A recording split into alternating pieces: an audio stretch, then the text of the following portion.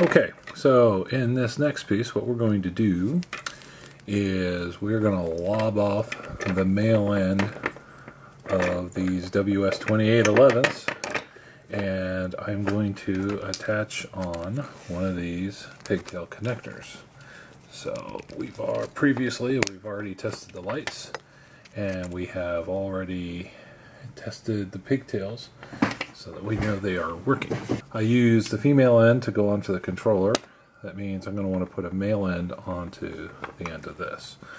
Now, this requires a little bit of soldering, but hardly any at all. So first thing I want to do is I want to get a little bit of this outer casing off. I just twist it back and forth. Okay, and pull this. This is a pigtail from Seasonal Entertainment, and he dips the ends in solder. So it's really hard to pull the ends off, so I just take a pair of wire cutters and just take off. On these too, you know, you have to do some stripping of these little wires. And I tried a bunch of different wire strippers, and what I found works the best is this really cheap one. I think this was $3 or $4 on Amazon because they were so cheap. And I want to strip off enough of this so I have something I can solder. See, so I just stick it in there, and then I pull off. And I'm going to give these guys a twist, just like that. Okay. Now I come over to my string of lights here. I want to give myself as much room as possible, so when I cut this off, I cut it off all the way at the end. Let's go. Let's see if it'll do all three at once here.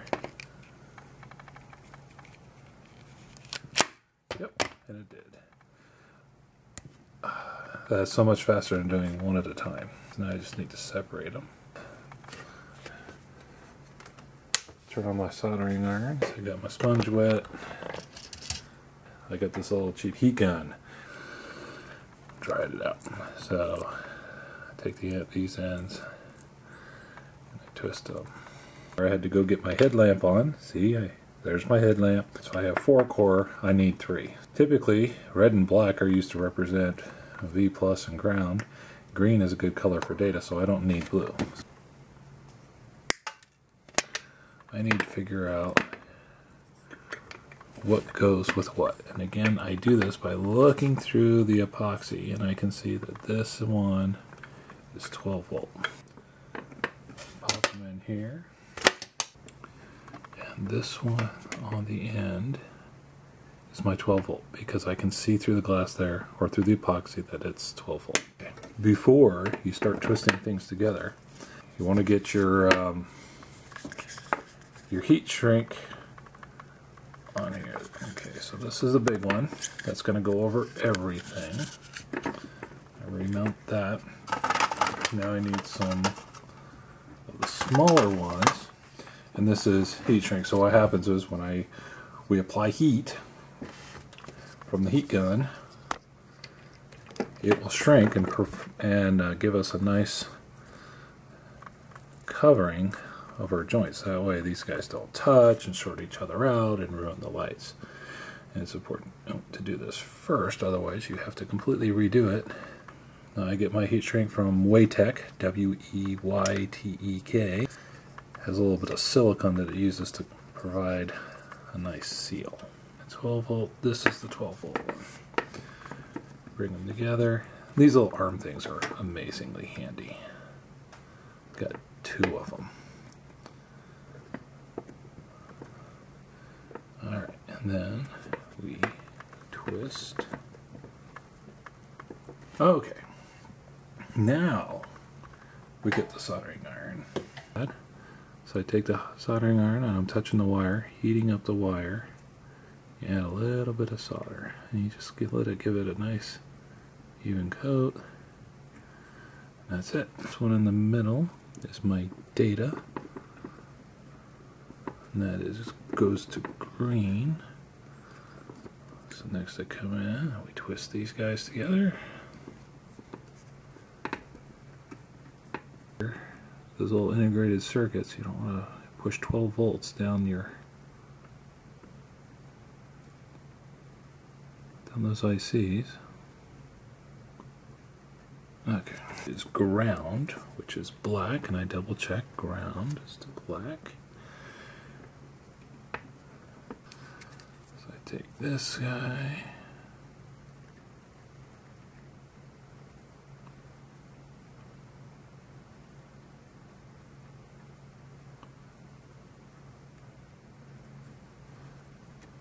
Okay.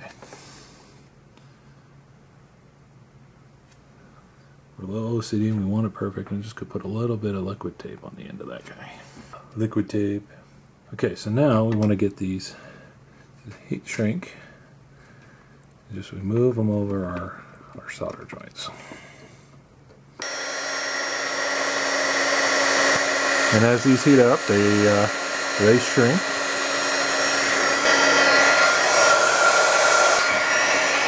Alright, we got all those guys.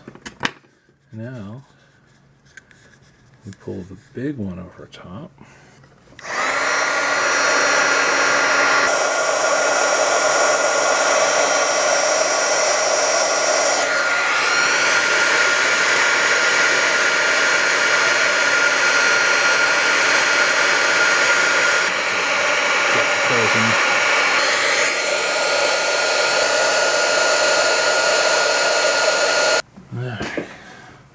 Now we got a wire.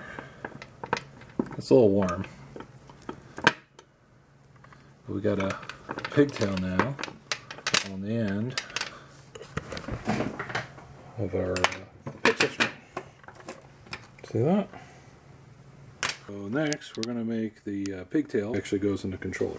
I bought a bunch of this 18 gauge white wire 4-core to make extension cords, and these cut off about a foot on both sides. I want to strip off the outer casing here, wires, and then I just bend it, pull it off. Right.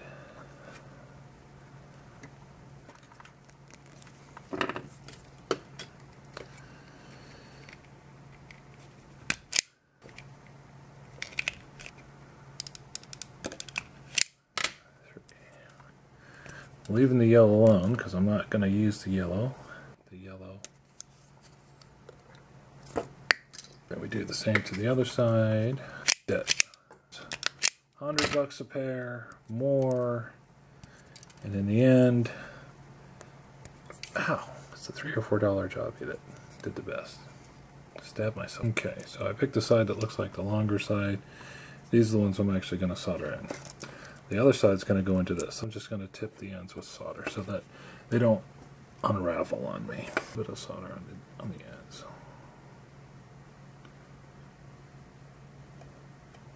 You know, and that's, you don't have to do this. This is just to keep the ends from fraying on you. More because it smells so good than anything else. Just put a little dab. Okay, flip it over. Go to the other side. Female pigtail. Take off some of this excess casing. Or I don't. Good. Put them together. Gonna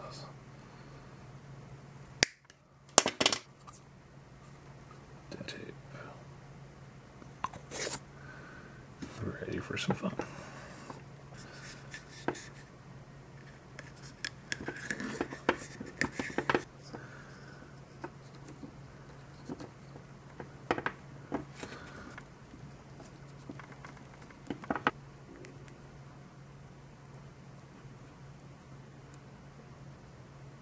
Heat up the wire, apply the solder, just let it, just kind of coats.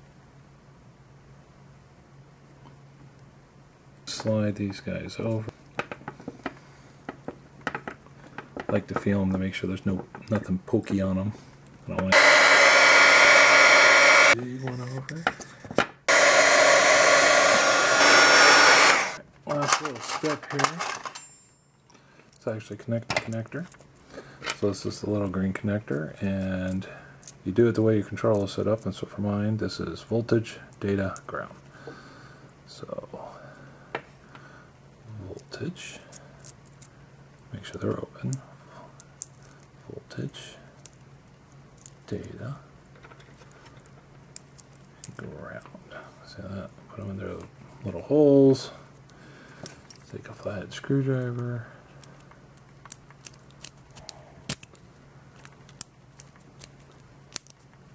Alright. So this is the pigtail that goes on the controller side.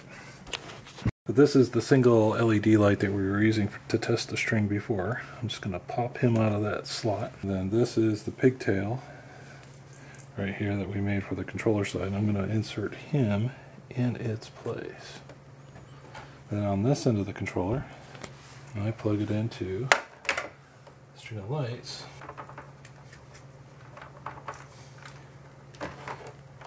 That we also put pigtail on. We'll kick off that same sequence. We'll run through our test sequence again, just make sure everything's still working. White, red, to green, then to blue, back to red again, or back to white. And that's it.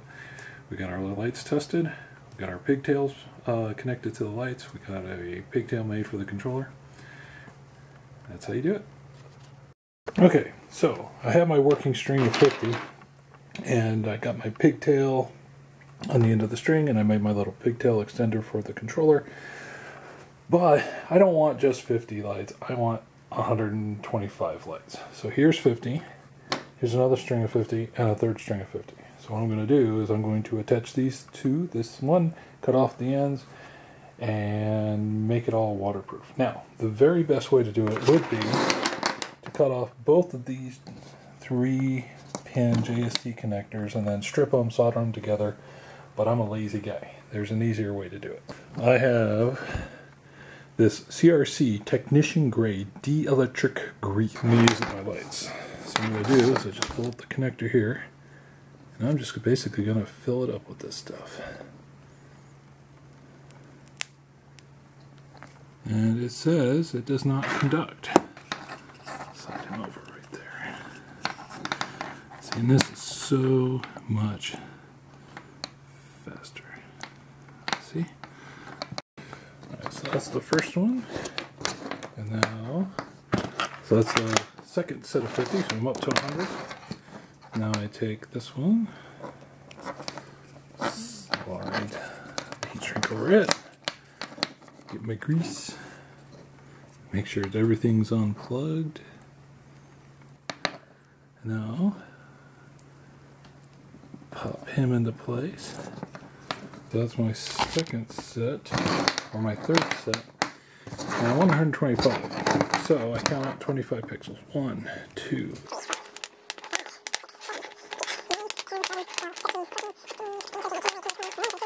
25. I get to this blue line. Alright, so I'm going to cut this guy off. I may want to use the second set of lights. I will want to use the second set of lights for something. So I'm going to give myself some decent lead. And I'm going to cut this. Just a little angle there. Pop, just like that. See, now I get these 3 little guys. Liquid tape out again on the end. And this stuff smells awesome. Okie dokie. And then I get this extra set of 25. I'll use that on another set.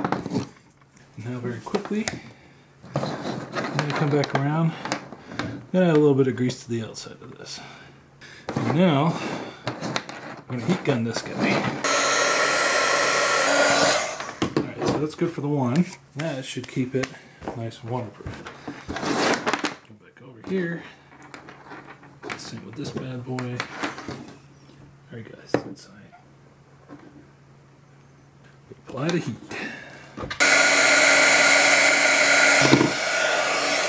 Alright, now we're done with this gun. And now, I should have myself a fairly waterproof, or there's no such thing as waterproof, water resistant set of lights. And 125 lights is what I use on my pixel trees in the front yard. Plug it back in. When I'm all done, I always do a full test. Once I have everything done the way I like it. The smallest things can cause problems.